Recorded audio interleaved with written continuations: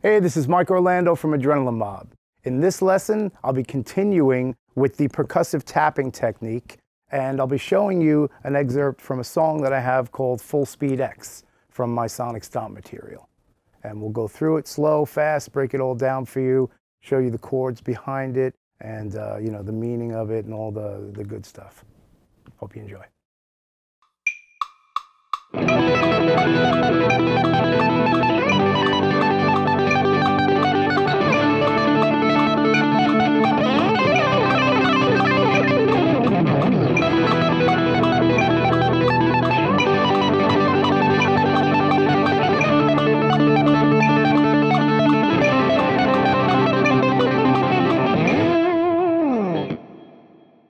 So let me show you the chords that are behind the licks. I start off with an F sharp minor chord, and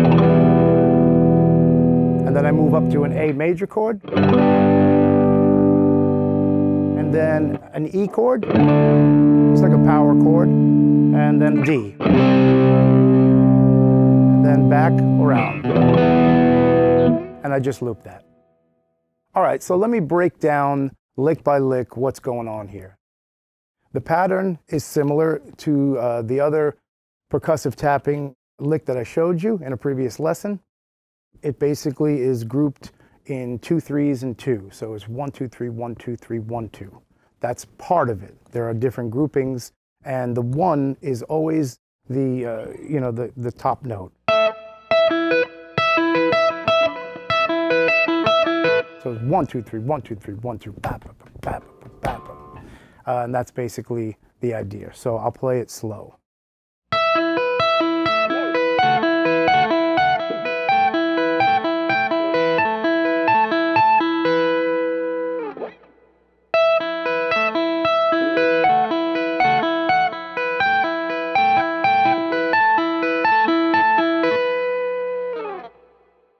The second part, which moves up to the A major chord, is the same style, the 1 2 3 1 2 3 1 2, but it's a descending high note with my right hand down the scale.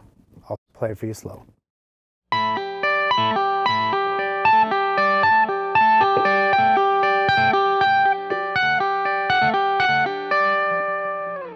One more time slow, and then I'll play it up to speed.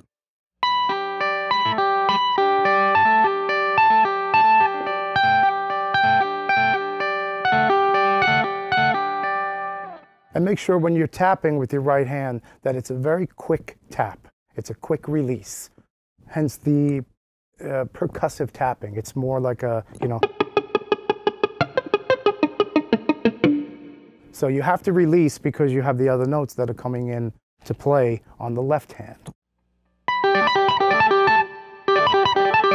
So it's a quick release. Always quick.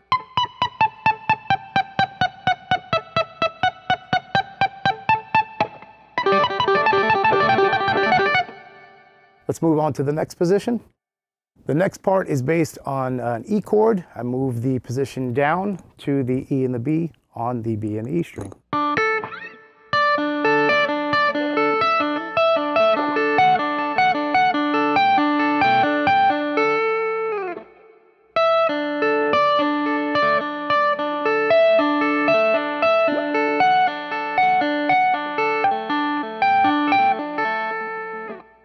One more time slow.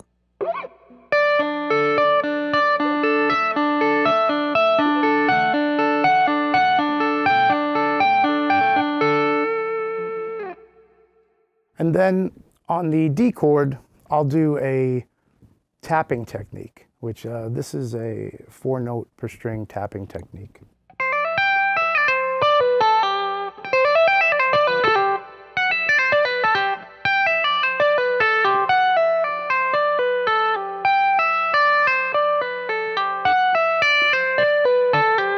And then I go down, descending down a D major scale. Same thing, 4 notes per string, descending.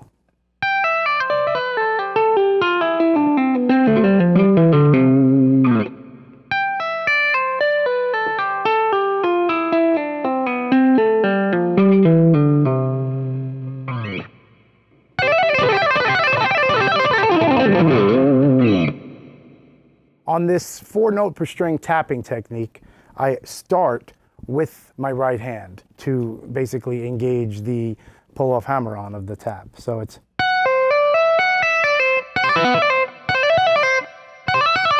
basically gets me going. So I start off with an actual note tapped. And then I go into the lick. But once it gets me started, then it's back to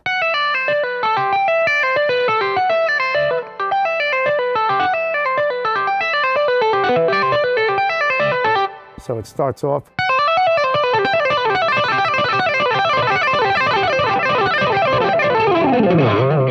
and then descending down the scale with the 4 notes per string. So in part 2, going back to the F sharp minor chord, I use the same lick to start off with. But basically I change when I go to the A major chord. It's the same grouping, 1, 2, 3, 1, 2, 3, 1, 2. Always remember that. But coming up, you'll hear groups of threes. So it's da da da da da da da da da. I'll play it slow.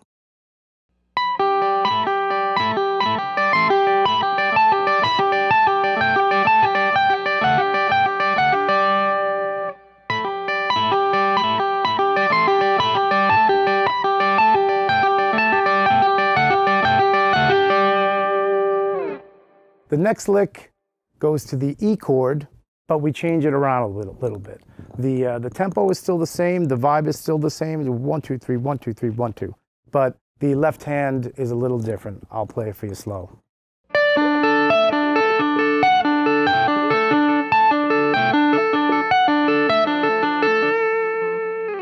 The next riff is based upon the D chord, same pattern, but what I do right after the first 1, 2, 3, 1, 2, 3, 1, 2 is I move down the descending scale with my right hand, releasing the notes quick.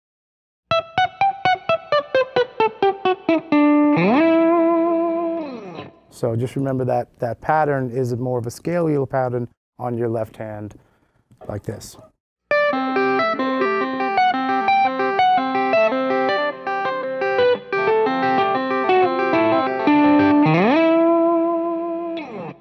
Also, throughout the lick, when I'm playing it, the B string is always kind of pulsating the note. It's always open because the right hand is always moving on the E string only. So that's where all the actual melody, the moving melody, comes from. Whereas the B string with my left hand, it's always going. It's always there, and the right hand is kind of bopping up and down to get the melody. So it's hard to keep clean. You definitely have to, I position my right hand over the strings, so I clean it up as best as I can. Even though I'm up here, I'm still gently leaning on all 6 strings to get a nice clean up any, artifacts coming from the amp.